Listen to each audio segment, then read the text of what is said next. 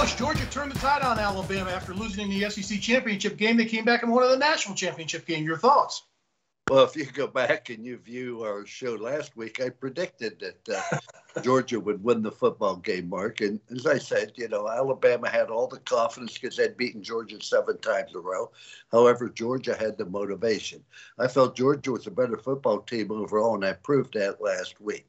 What was really obvious to me, Mark, was once they lost Williams, who's a great receiver, who transferred there from Ohio State for 1 year, that without him, their receiving core was very mediocre, and they can't run the ball near as well as what they should be able to.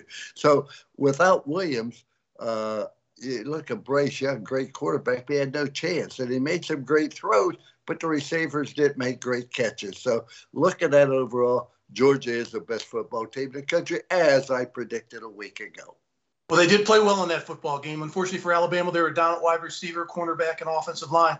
But the Georgia defensive front really got after Bryce Young. This time around, Coach, they got 4 sacks, 10 hits, and 28 hurries on Bryce Young. That's more hurries than attempts than Georgia's quarterback had, Stetson Bennett. But if you look at this football game, Georgia deserved the win. They played hard. They came back and played a heck of a football game. And congratulations to Kirby Smart and the Georgia Bulldogs. I agree with you completely, Mark. It is good for college football, but college football is not the same as we once knew, Mark, with the NIM and the money.